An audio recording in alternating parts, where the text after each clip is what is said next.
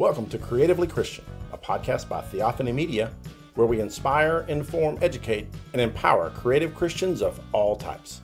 I'm one of your hosts, Brannon Hollingsworth.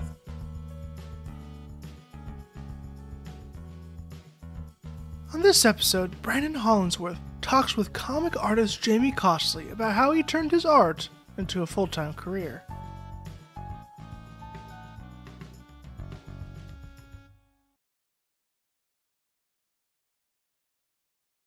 All right, hello everyone. This is Brannon Hollingsworth from Theophany Media's Creatively Christian podcast, and I am super stoked to have Jamie Cosley on the podcast this afternoon. It is getting close to Christmas. You'll be watching this after Christmas, but we're recording this before Christmas. So Merry Christmas to you, Jamie. How are you? Thank you. Merry Christmas to you. I'm good. I'm doing good. Awesome. So for those that don't know him, Jamie, he is an artist, a cartoonist. He also does graphic design and books for children as well. He's got a reoccurring comic in Star Wars Insider magazine called The Light Side. I'm such a big fan and a huge geek. It's like one of those properties. We'll talk about more of that in just a bit. He's been with him since May of 2017, issue 172. So and obviously it's December 2020 now, so been with him for several years. He's also got a reoccurring comic in WDW magazine, which is related to Disney parks. So another huge franchise that you're related to and involved with, just stunning and amazing. He's had work in Highlights, children's magazine, and he's illustrated over 40 kids' picture books. And he's got a passion project that I can't wait to get into, but we're going to save that for the end. So I'm looking forward to that one. So tell us, Jamie, a little bit about your story. You and I have talked briefly before on another project, and you've got an interesting story. So as you will, give us a little background of how you got to where you are today. Sure. Well, the short answer is the Lord has blessed me, and I have always wanted to be a full-time cartoonist. That has always been my dream, but the Lord had other dreams as well, and I had to learn some hard lessons, but but looking back, I can see where he has always been directing my path. My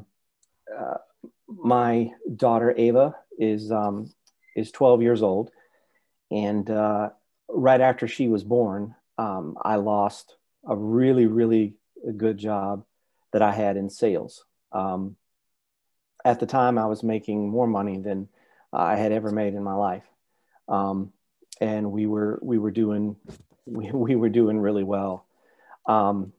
And so to say that my world had been completely rocked is quite an understatement. Here we are with a newborn, and I didn't really know what to do. And so I told my wife, Christy, I wanted to try to do, full-time art. And of course that scared her to death. Great answer, Dad.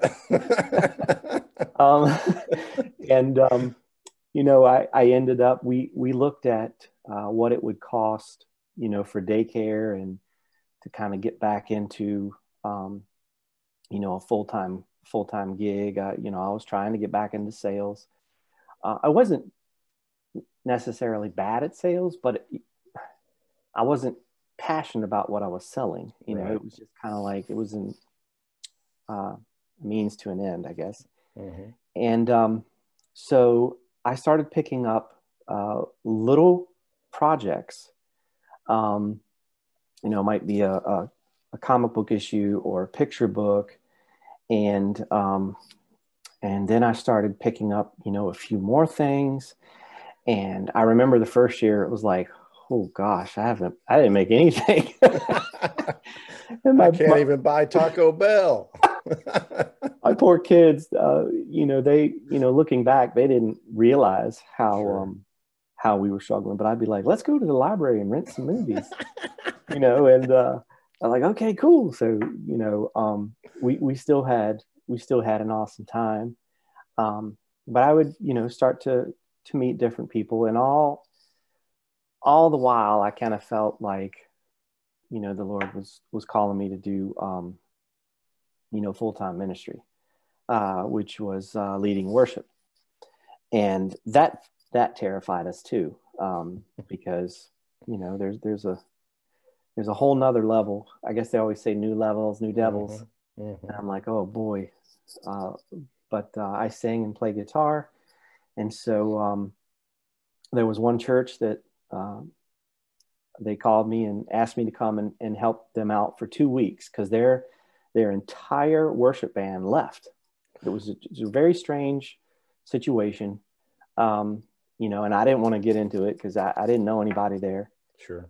And I said, all right, I'll come out for 2 weeks. And 2 weeks turned into 10 years. Wow. That they brought me on.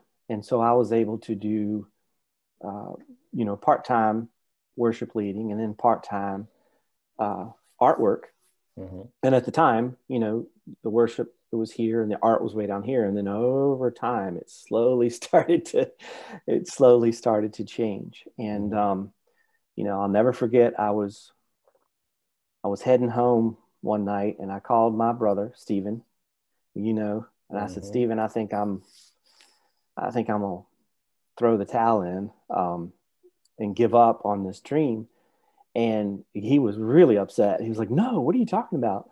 Because I had had a friend that, I'm not going to name names or get into it, but took something that I wrote, and they took full credit for it. I was so excited. My son was like 6 at the time. So the book comes out. There's no mention of me. And, it was my idea. It was my story. And I was like, I think maybe this is it for me.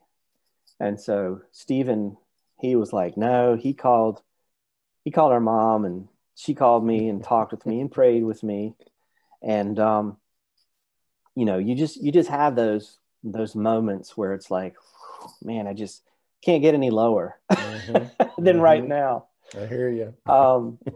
But then, the Lord starts to open doors for you, and it's cool because all you can do is give him credit.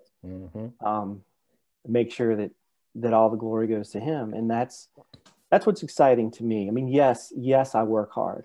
I work really, really hard. I have tried to develop a style that's unique to me.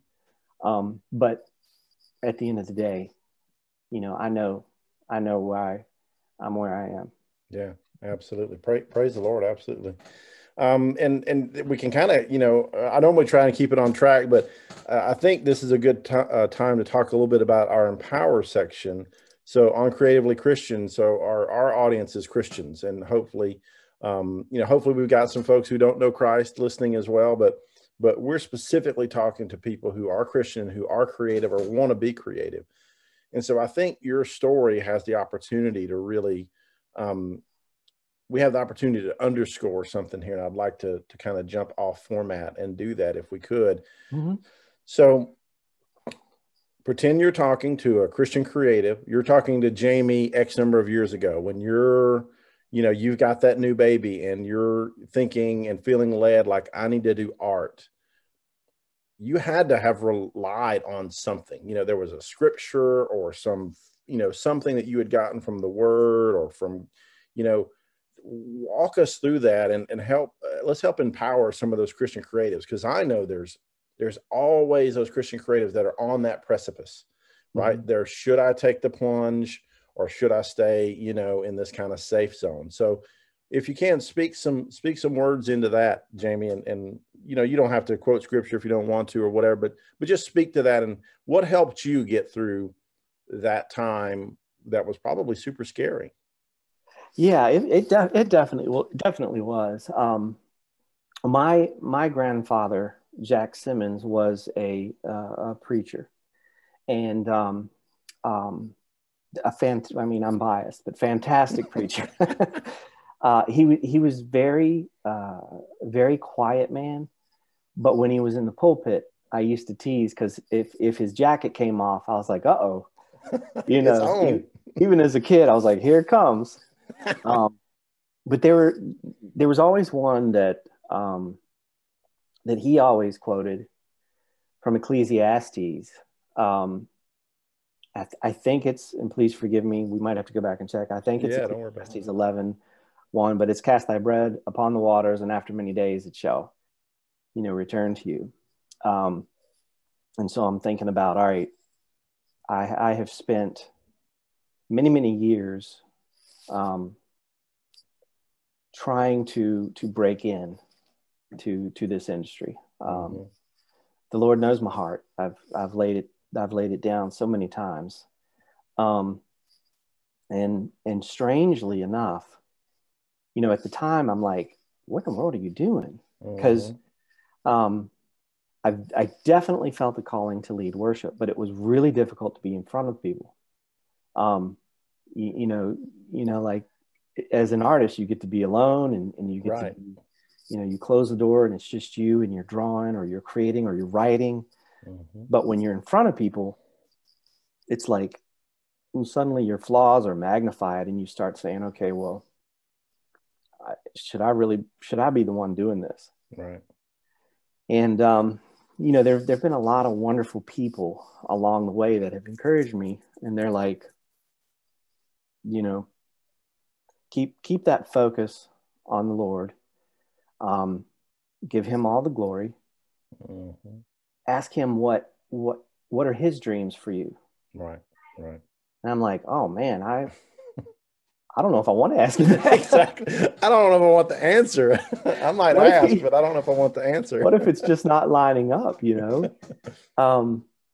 So I was I was really, really nervous, but it was obvious that because I think one of the last times I flew out to somewhere out in the Midwest. I mean, it was a whirlwind, and I was going to get back in sales. I was going to get back on track, and it looked like a pretty decent package, and I felt like I had impressed the people, and I got back and they said, we're not going to offer it to you. And I was just like, I was shocked. Right. And I can remember, Christy was so upset and I was upset. And I said, I would never intentionally do anything to make you cry, but I feel like I keep messing up. And so we both, kind of prayed about it and said, well, let's, go to Cornerstone and lead worship and let's see what happens. And, that was a huge period of growth for me because there were people there that just poured into my life, just spoke truth. Another scripture that I really, really love is, and I always say, I think this is right. Proverbs 38:9, basically saying, don't give me riches to the point where I don't even rely on you anymore. Right. But don't make me poor either, so that I do something. Keep me in the middle, Lord. Exactly. I was like, keep me in the middle, please. But what you're saying, Jamie, is spot on. And I think it's such a word of truth that Christian creatives need to hear that sometimes they don't, because you rarely hear stuff like this from the pulpit. But faith begets faith. I mean, when we begin to step out on faith, just like you did. Right? Like, I'm going to take this step. Well, and God puts something right under your foot, just at the right place, the right time, and you're stable. You're only stable for a moment because you got to take another step. And the next step's out into darkness or out into mist. You don't know what's coming next. But what happens is as we step out continually on faith over and over again, and we see God show up time and time again, it gets easier to take that next step. Right? And we see God manifest in all these amazing ways, like you're talking about, like people calling me on the phone out of the blue saying, hey, I'm praying for you, or people at church laying hands on you and says, God's got a word for you, or, hey, here's $50. God told me to give you this money. I don't know why, but here it is, and you're like, I needed $50 to pay the power bill. Yeah. But Christian creatives need to hear that, because that first step of faith is always the hardest one. And it gets slowly and steadily easier, but you're right. It never gets so easy where we can say, I did this. right? Not if we're truthful, because in our weakness, he's made strong, right? We have to glorify him. So that's spot on, brother. I mean, that is spot on. We could end the podcast right now and be done. I mean, that's awesome. That's great. Well, tell us a little bit, if you would, Jamie, about, I mean, you're working with some of the most well-known properties on the globe, on the planet Earth. I mean, you're working with Star Wars and Disney, but there's got to be a place you go for inspiration, right? So where does Jamie go when he's got a comic with Ben Solo and he doesn't know what to do, right? Where do you go for inspiration? Well, there are just so many creative people that I love and admire. You know, and of course, the cool thing is I get to share that with my son and my daughter. But as far as the aesthetic of the light side, what is so neat is that, growing up, I always wanted to be a newspaper cartoonist. Oh. I loved Peanuts. I loved Garfield. I loved The Far Side. And so it's like the Lord allowed me to be a part of this amazing property. And at the same time, pay homage to Beetle Bailey and Mort Walker, and I wanted to do that, and so it's really cool that he has allowed that to happen, because I've shared this before, but I sent an email to Jonathan Wilkins, who was the editor at the time, and I introduced myself and I said, I don't know if you would ever have a need for someone who does spot illustrations, or if your magazine, I noticed you didn't have a comic strip. Maybe you'd like a comic strip and I could submit some. Well, to my surprise, he responded and he said, what kind of comic strip? Show me what you got. Mm-hmm. Well, at the time I didn't have anything because I didn't expect him to respond. So I took the next day. I was in the middle of a book project. But I took the next day and I wrote like 5 or 6 gags that I thought were really funny, and put them together. And I bet we talked back and forth for almost a year. And it got to the point where I was like, because he would say things like, look, I can't make you any promises because Lucasfilm ultimately has say over what we put in this magazine. Yeah. So I was like, okay, I said, regardless, I appreciate your time. And so I hadn't heard from him. And this would have been in January of 2017. I'll never forget it. I said, hey, Jonathan, hoping that maybe you at least heard back from them and they gave me some tips. Maybe there's some things that I could change. And he goes, oh, he said, oh yeah, we're good to go. I've got the first 3 all lined up for April, May, and June. We need some more. And I'm like, what? And I was just I just can't even tell you how, because I knew it was God's kindness. Right. And, when I was little, I loved Darth Vader. It scared me. But I thought, man, this is such a cool, he's larger than life on the screen. And so I've been able to draw him several times, but I draw him with these big Google eyes, which pays respect to Garfield. Right. So it has truly been amazing. And, I just received, like before you and I talked, I got the latest issue. What? That's my awesome. Subscriber issue, and I'm just like, every time I open it and I see my name, I just like it gets shivers. And I'm like, thank you. This is really, really amazing. And I hope that I'm going in April. April will be my 4th year. Awesome. So I'm hoping that there will be a collection. And if I have my way, it's going to be like those old Garfield collections. Yeah. Those long ones. Yeah. Because absolutely. when they put those books out, they were like, nobody does this size. Why are Right. you doing this size? And Jim Davis was like, that's what I want. Right. So, But those are the ones you remember, man. I oh my remember, gosh. I remember being a kid in the library, and getting those, and you kind of had to hide them, Yeah, because you're supposed to be reading the science book or whatever. And exactly. they always stuck out like that much, And you're like, how can I read this and keep it hidden, I can just remember, I'm like, because I even, like, I would cut out certain comics from the newspaper and put my own little books together. Because Jim Davis did this strip called U.S. Acres. Okay. And it never got to be as popular as Garfield, but I always loved that strip. There was a cartoon of it back in the 80s. But I can remember cutting them out each and every week and putting my own little book together. So I said, well, awesome. if a light side collection doesn't come out, I'll probably take all of them and put my own little book together.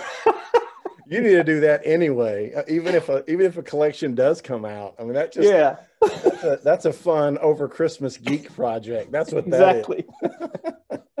Exactly. That's awesome, and that's great. I mean, you kind of hit inspire and inform all at once. But I'd love to camp out a little bit more on the inform part, where you took the initiative, right, to look at this magazine, to realize, hey, there's not a comic. I'm going to pitch it, right? I'm going to, again, step out on faith. I'm going to be brave. I'm going to find this guy's contact information, write a nice email. So talk a little bit about, I think, again, a big barrier for entry, I think a lot of times for Christian creatives is that fear of rejection, right? And, oh, I can't reach out to so-and-so because if, right? That because if is a death knell. And today, in today's age, where it's not writing a physical letter and stick it in the mail, it's just a tweet maybe, or a DM on Twitter, or maybe a Facebook. Talk a little bit about, give some words of encouragement for somebody who's out there, who's thinking about sending that email or thinking about sending that tweet to that person that might be the one to unlock something for them. Give them some advice. I think what has been really neat for me, and that I can cite several examples, is that right now I'm really, I'm able to do a number of jobs that really didn't exist. Okay. And what I mean by that, right now I do a weekly comic strip called Hutch for Business of Furniture magazine. Now, I have been with them for 5 years, but years before that, I did cartoons for an online magazine called the Monday Morning Quarterback, which was all about contract furnishings. Yeah, it was just that definitely sounds like a slapjack, laugh a minute concept. So. Yeah. And how that came about, I sat down and I said, okay, if I'm going to do topical humor for this magazine, I'm going to draw up some samples and I'm going to send them to the editor. So this would have been back in the, I guess early 2000s, 2006 maybe. I had just started sending comics, and I said, would you don't have a comic strip? Would you like one? And he said, sure, I'll give it a try. So I think I did it for like 6 months, free. Okay. And so after that 6 months was up, I said, man, I really appreciate the opportunity. I've really enjoyed it. But I don't think I can keep this up for free because I've got other stuff, going on. But I was very respectful. I said, thank you so much. This has been really neat to reach such a big audience. Mm-hmm. And then what I was hoping was happen. Hey, I'll pay you. What are you looking for? Let's keep this going. Awesome. So, I've had a number of opportunities like that where it's truly been a matter of reaching out, saying, I think I have something unique. Mm-hmm.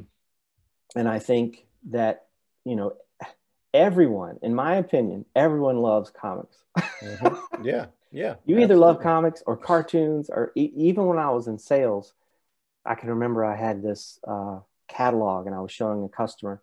And of course I had drawn Scooby-Doo. And before then we hadn't talked very much, but just very surfacey, like what model this, and he goes, oh, I love Scooby-Doo. And then he opened up about how he used to watch Scooby-Doo with his mom, and then we started talking, and so those relationships begin for people. I think it was maybe it's President-elect Biden. He had a Hagar comic strip in his office or something. Gotcha. And I'm like, everybody loves comics. I don't care if it's Hagar or Beetle Bailey. You're going to find somebody that loves Snuffy Smith, right, or right. Or Garfield or Far Side or whatever. Far Side. Oh my gosh. Yeah. For me, it was Calvin and Hobbes. That was my drug of choice when I was. Oh yeah. Well, he is just. Oh yeah. Bill Watterson. He's amazing. If you look at the stuff that he was doing when he was in college, those comics were gorgeous, and it's like, I mean, it was obviously in his. It was in his DNA. Yeah. But I think what you're saying is right. Even our Lord said, "We have not because we ask not." Right, and I think that can be a dangerous trigger, though. Right, and I'll expound on that. In that there should be an addendum to that. You're right. Yeah, absolutely. I mean, because if you abuse that, but you don't then fulfill, right? So if you, in your instance, if you would have gotten the job and said, hey, I want to do this comic, and then done it for 3 weeks and then just kind of you disappear, that's no bueno, right? Right. So I think for the Christian creatives that are listening and watching, it's important to say, yes, step out on faith, send that message, ask that question, right? But then if they say yes, if they bless you with an opportunity, don't let them down, right? Deliver the best offering to that customer, that potential customer, right? And our King that you can, and then I think that will lead to future blessings, right? I think that's. Yeah. And I think that's important because I really did.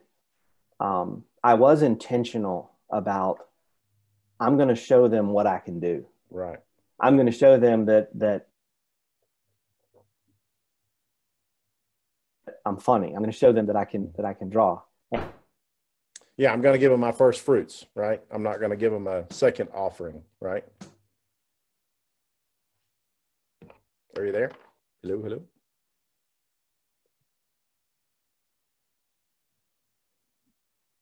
Jamie? Just hang on if you can hear me. I think we've lost our connection. There we go. You there? Oh, okay. All right. We can edit that part out. So no problem. Okay. Hold on 1 second. Okay. All right. So yeah, go ahead. I think we're back. Okay. Well, I was just saying that, I was very intentional about showing them I'm serious. Mm-hmm. I want this to be my job. It's not a job now. It wasn't even in your mind. Mm-hmm. But now can you imagine not having it? Right. And in my case, they were like, no, I want this to continue. So I was with that one magazine for many, many years. And then some people left that company to start a new one, and they brought me with them. Oh, okay. Gotcha. And that's just, they're like, you're always funny. Mm-hmm. It's and we want to do that. We want you to come up with your own character for us. Cool. So it's just been really neat. And for a while there, I was reaching out to, I would just call up random companies and say, hey, do you need a comic character to kind of mascot help advertise? or whatever? Yeah, a mascot. Thank you. Yeah. I couldn't think of that word. So I did work for security companies and eventually I stopped doing that because my other work kept growing. Right. But it was really fun to reach out to people and cold call. It's like, you've been cold calling your whole life, right? In sales.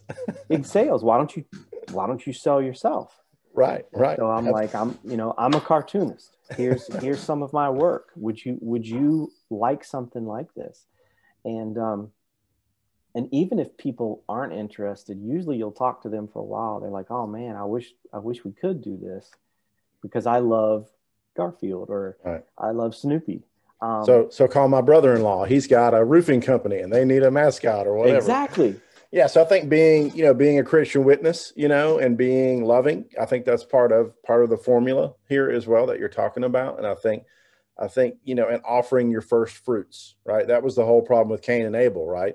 Cain didn't bring his first fruits. He brought the second offering, right? And God wasn't pleased. And I think for us as Christian creatives, we've got to always bring that first fruit, right? We got to bring our best, whether we're getting paid or not, whether it's we're shooting it for a job or a pitch for a job, or it's the, I don't know, 3,000th comic we've done for Star Wars Insider, something like that.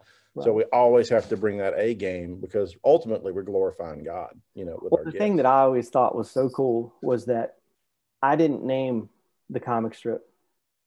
I had something, it was bad. It was like, ew, that's not a very good name. Right. But the editor, Jonathan, he was like, I want to call it The Light Side. And I was just like, I see what you're doing there. I know where that came from. Because he was always a fan of the Far Side. And yeah. He was like, in Star Wars, you have the light side and the dark side. And I was just like, man, that is so cool. Yeah. So it's neat. It's neat to be able to see and to say, thank you, Lord, for everything. Amen. That's awesome. The light side. That should be the title of the podcast, The Light Side. All right. So we're going to step into the educate section of the podcast. And this is where we like to, if we have any tips or tricks, insider knowledge, any special pens or pencils or, digital tools or any shortcuts, things like that. We'd love to hear about some of that stuff that Jamie's learned over the entire course of his career. Maybe some stuff that you've learned and still use, or some stuff you learned and have thrown in the round bin.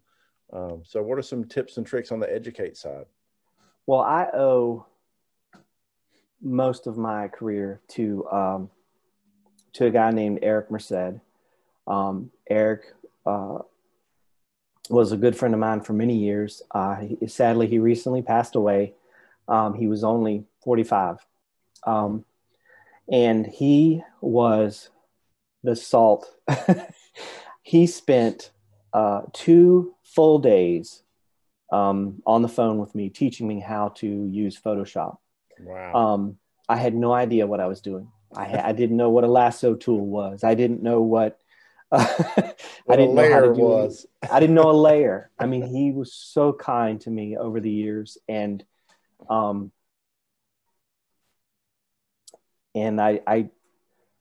sorry. No, it's okay.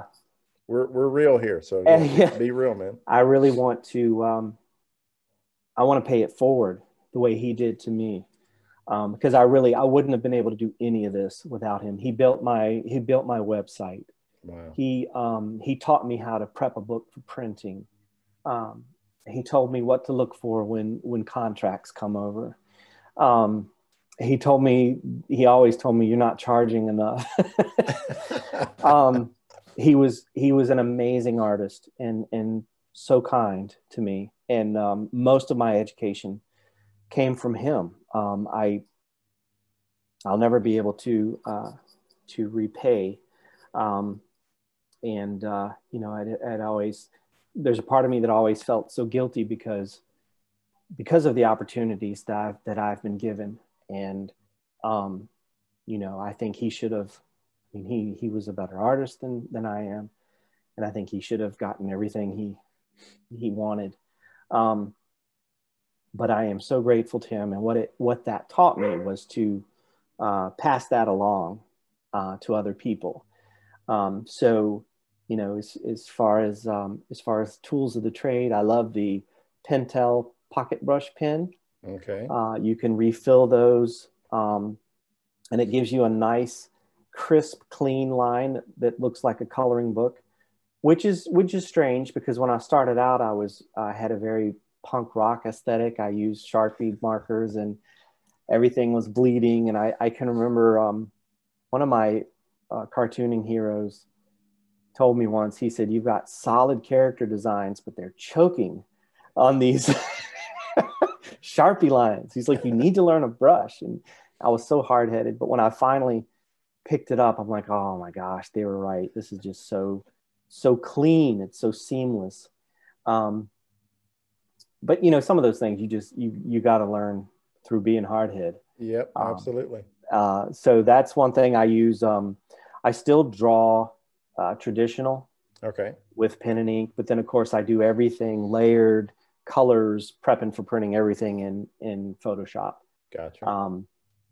And yeah, I just, I love it. I can't imagine not having the original artwork. I love just holding it and looking at it. Yeah. But many people are just going to All digital. It's all digital. So I mean, I guess maybe one day I'll make that leap, but for right now, I like being able to like sell the original Star Wars strips. And so do you sell all of them, or do you keep some of them and like have a room in your house where it's wallpapered with originals? No, I don't. I do have on the wall in my studio, I do have the certificate that says that I'm in the National Cartoonist Society. Oh, sweet. Because that was, for me, that was a big deal. John Rose, who draws Barney Google, and George Broderick Jr., who's done a number of comic books and children's books, they got me into it. They wrote me the letters saying, yeah, this is Jamie. We've known him. And but getting that, because you've got, I mean, the history of that organization with Charles Schultz, and so that I put on the wall. I've sold, I think, 4 of the comic strips, and it's really neat because they're not inexpensive, but when people buy them, I know they're going to take care of them. Right. So I've sold the first 2 that I ever did. Those are gone. And then the one with Baby Yoda, that one went pretty fast. So if you had found one tool, so it sounds like you're primarily working physical, pen and ink, scan it in, and everything else is Photoshop. Is that correct? Is that your process?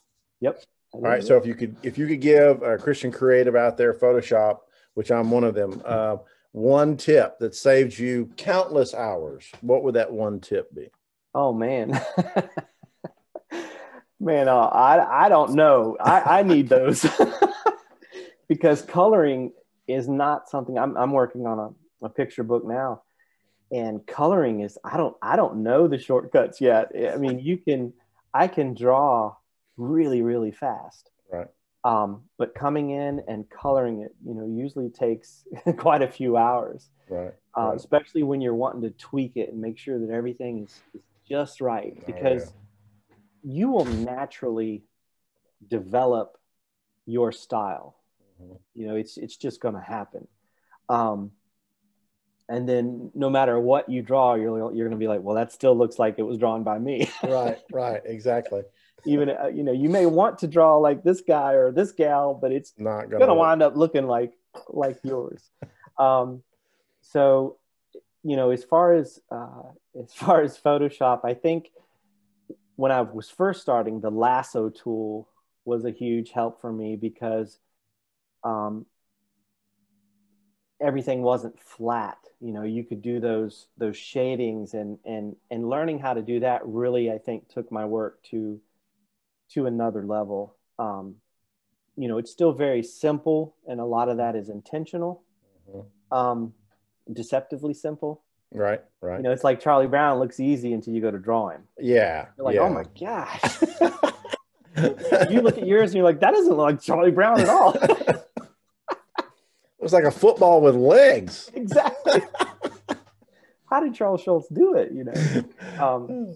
He drew 8 million of them. That's how he did it. Exactly. You're exactly right. And I think if that was going to be, a tip for a creative, it's to find a way to draw every single day.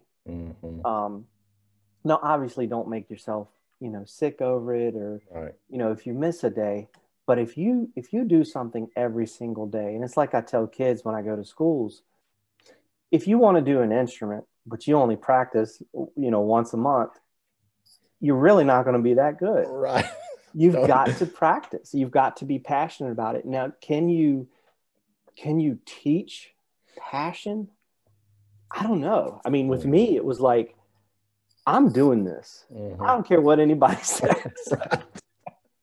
I am going to do this. And I get excited whether I see my name in Star Wars or in a church bulletin for something that I've drawn. If I've put my heart and soul in it and I get to share it, that's everything. Yeah. That is everything. Yeah. Anytime you're willing to eat beanie weenies and ramen noodles to do something, you're passionate. Amen. Yep. Yeah. I was tweeting yesterday. I actually was blessed yesterday and had a day to write some scripts. And so I was kind of tweeting, like 1 of 3 scripts down, 2 or 3 scripts down, and finally 3 or 3 scripts down. I got 3 done yesterday. And a buddy of mine sends me a message, how do you do it so fast? I said, I don't know. I said, I've been doing it for almost 3 decades. You would think you would, you'd get fast. So exactly. For me, I think one of the level changers I was able to level up in Photoshop is when I learned to group and name all of my layers. That changed my life. Oh. There you go. A lot of artists don't do that. They don't name their layers, and I have no idea how they keep up. So, if you saw mine, you'd be like, I don't know how you. You don't name your layers? I was talking to Steven. No, and sometimes I'll get to a point and I'm like, I'm gonna flatten it and I'm gonna start over. It'll be easier. Like, what are you doing? I was like, I don't know. I don't know. But at the end, it looks like how I want it to look. I think my next level up is going to be when I learn how to do masking. To me, I cannot understand masking. It makes no sense at all. So that's my next level up job. Yeah, I need that too. I don't know what that is. Maybe we'll learn it together. That would be good. I'm definitely one thing that I've been trying to do is portraits and celebrity portraits, and it's really interesting to see the techniques that people have, and ultimately that's what it boils down to, the technique. It looks like magic after you've done it over and over and over again. And for me, if I can draw something and somebody goes, okay, well that's that's Keanu Reeves, or that's Rachel McAdams, or whoever, then that's pretty good. And I'm still just trying to learn like the different shading and if you've seen some people do real life portraits, sometimes they'll do a layer of light green, because some of us, we have an olive pigment. Yeah. And I'm like, you look at it like, what are you doing? Are you drawing the Hulk? And then they go back over it and it's like, wait. Oh my gosh, how did you do that? Or they'll start with like a really pink layer, right, and they'll come back over it with the highlights. Yeah. Oh gosh. Doing that undertone. Yeah, so cool. Yeah, the undertones. And caricature, I think that's a whole nother world, right? I mean, that's a whole, it's just like, how does your brain work? It's just amazing. Right. Exactly. Well, speaking of how do you work? So I'm kind of coming to the end of the program now. What I've been waiting for. So yeah. I want you to tell us a little bit about your your new project. It's not a secret project because it's out there. But before you tell us about that, okay, I want you to answer this question: is this the first original, wholly owned property for you, or have there been more before this guy? Is this your first? Yes, there have been more. One of my most popular properties, and of course, this is we're not talking large amounts of money, but as far as what people gravitate towards, right? The first time I wrote and illustrated my own picture book, it was Zucchini the Snowman. Okay. And I wanted to write a story for my daughter. And it's about a little girl that she saves a snowball in her freezer, and in the spring she sneaks it into her dad's garden. Okay. And it's a magic garden, and so you've got zucchini, and then there were other characters, and it all boiled down to I wanted to do a snowman book, but I didn't want my snowman to have a carrot nose. Okay. That's how it started. So he had a zucchini nose. A zucchini nose. So I have done zucchini. I've done marinara, which is a tomato nose. the third one was Pumpkin, and then the fourth one that's coming out is called Paul B. Onion. So we have a series of these. Paul B. Onion. That's awesome. Paul B. Onion. That one is going to be not great. Paul Bunyan. Paul B. Onion. And Zucchini. I went to my first show, and it was the first time I had a property that I just sat out on the table, and people came up and they bought. That had never happened to me before. Usually, I would have to say, okay, well, this is the story of so and so. I literally had people stopping by the table going, "This is cute. How much?" Wow. And so I was like, "Ooh, okay." So this, Zucchini, I have sold, and obviously this is a modest number, but in going to schools, before COVID, I've probably sold, 300 copies of Zucchini. That's awesome. And then I would sell, they'd get marinara. And so around here in Mechanicsville, the kids that were growing up with my daughter Ava, they all know Zucchini. They're like, "That's Zucchini the Snowman." And I've even had, there have been 2 or 3 times where I've had to contact Amazon because somebody had taken my drawings and they had been selling like mugs and t-shirts. Oh, wow. And I'm like, "This is mine." And then they helped me. They were like, "Okay, well, we'll take it down." And that's frustrating, but it's also very encouraging because it's like, "Oh, well, this must be something good problem to have. Worth stealing." Zucchini. Before Zucchini, there was a character I did called Cody the Cavalier. Okay. That was something, again, that was for my kids. My son would come home from school every day and he'd say, what did you draw today?" That was a little gag cartoon, and Tyler and Ava were both in it because the premise was the king hired Cody to protect them, but he felt like a babysitter. So he was always trying to go out and slay dragons, but he had to help them with their homework and all that kind of stuff. Well, does Cody make an appearance in your new comic? Because it sounds like he would fit. Cody will be making an appearance. Yes. Oh, cool. Awesome. Yep. So tell us about your new property. I'm so excited. My new property, my son, Tyler, and I, we wrote and created a book called Blue Scar the Barbarian. And Blue Scar is obviously a nod to a Black Star, which was the precursor to He-Man. Right. And also Thundar the Barbarian. Mm-hmm. So there are a lot of hidden Easter eggs. If you grew up loving Filmation, and you know about the creators and some of the voice actors, then you're really gonna enjoy it.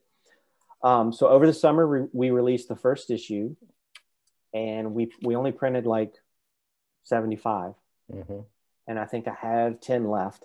So awesome. We've sold 65 copies. Earmark one for me. I'm gonna get it after this podcast. And we started doing the second issue. We're about 13 weeks into the second issue. We started doing that on our Patreon page. So it's patreon.com/Jamie Cosley. Okay. For $1, I think it's $1 a month. You'll get 4 comics in your email. And this issue was this story arc, excuse me, Blue Scar fought a barbarian called Jeremiah Thundermuffin. And that one was a lot of fun because that was a nod to Thundercats. Jeremiah Thundermuffin. He's a lion, and he's got this giant mane. Yeah. And when he says Thundermuffin, these little lions pop out of his mane and they start fighting. So it's really silly, but it is definitely fun. My son has created this whole storyline. Awesome. About how everybody's related. And then now Steven, my brother, he's creating the backgrounds, the sets. So he had to say, okay, what does Halmatros look like? And who are some of the people that live there? And so now we're building this world. And we've just added another person, Levi Krause, who is a brilliant cartoonist. I've known him for years. And he just said, "Hey, I want in on this." I said, "You do?" He goes, "Yeah, I love it." I'm like, "Cool, come on." So he's written a 4-page story that I'll be presenting next week for the first time, while I work on Solomon Bounce. Solomon Bounce is a rabbit, kind of like a Han Solo type character. Cool. Yeah, we are just having a blast. So I think in total I've done, maybe 40 pages so far. Awesome. Sequential pages, and I am just having a blast. Well, I would love to write an issue of Blue Scar. So absolutely. We could talk about, and Blue Scar is on your shirt, isn't that Blue Scar? You're wearing Blue Scar, aren't you? Look at that. That's awesome. He looks like there's a little bit of Bobby as well from the Dungeons and Dragons cartoon, with the horn helm. Yep. You remember Bobby? Right? Yep. I remember. I love that cartoon. I kind of, again, comic strips and comic books, they both kind of, they blend. But Black Star and He-Man, Gru the Wanderer by Sergio Aragonés, the greatest living cartoonist there is. Right. And Dennis the Menace. If you take all those properties, this is what it looks like. I love it. So I, Gru the Wanderer growing up, that was my favorite comic. Oh, yeah. And he had such silly things like, he would do anything for cheese dip. And Who won't? Who wouldn't? I mean, seriously. Who wouldn't?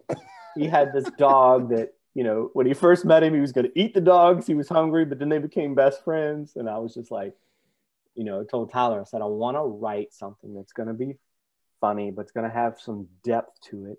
Yeah. And that's where he comes in. He's got a real talent for structuring a story. And he does a really good job of keeping me on task, because I'll do something and he's like, what are you doing? We didn't even talk about this. And I'm like, because when he saw the little lions popping out of the mane, he's like, what is wrong with you? I'm like, I just thought it was funny for him to go, Thunder Muffin. It is. It's funny. So it's really silly. We've got quite a few patrons so far. Awesome. Praise of course, God. we want to keep building on that. If you join at the $1, you get a comic every week. Mm-hmm. If you do $5 a month, it's the comic plus I'll do a sketch card of whatever you want. Nice. For a patron this past month, I did a Snoopy as Darth Vader. So it doesn't have to be, my characters, but yeah, we're having a blast, and the goal is to pitch it as a show. So I happen to know an animator. Yeah. An animation company. But that's another hat that I wear. So. Yeah, we will see what happens. We Awesome. are having a blast, and right now there's 4 of us, but I can see it expanding, and I think people are going to love what Levi does. Levi is just such a good cartoonist, and I was blown away when he said, I've got my own characters. I don't know why I'm wanting to draw yours, but I do. I'm like, I'll take it, buddy. Let's work together, man. That is awesome. That's awesome. Well, Jamie, tell everybody where they can find you. We've mentioned the Patreon, I know, one time, but go ahead and tell everybody again. And I think you have a Twitter account as well and a website too. So let everybody know where they can find you. Yep. On Twitter, I'm it's at Jamie Cosley. That's JamieCosley. And it says Jedi Cartoonist. Patreon is patreon.com/Jamie Cosley. And then my website is jamiecosley.com. And yeah, it's real easy to get a hold of me. I'm very quick to get back, especially if you're asking to pay me for artwork. So lead with that, right? Yeah. So, but yeah, I really appreciate you having me on. I'm excited about everything that you're doing, and I just think it's neat how, Stephen kind of introduced us. Yes, absolutely. Well, I think it'll be a long and hopefully fruitful relationship, and nothing else brothers in Christ. So, you know, that's trumps for all of it. So we're going to be hanging out, laughing in eternity and drawing comics and stuff like that. So that's going to be awesome. Cool. See, I'm really excited because when I get to heaven, I'll actually be able to draw because I'll have a perfect body. Yeah. You know?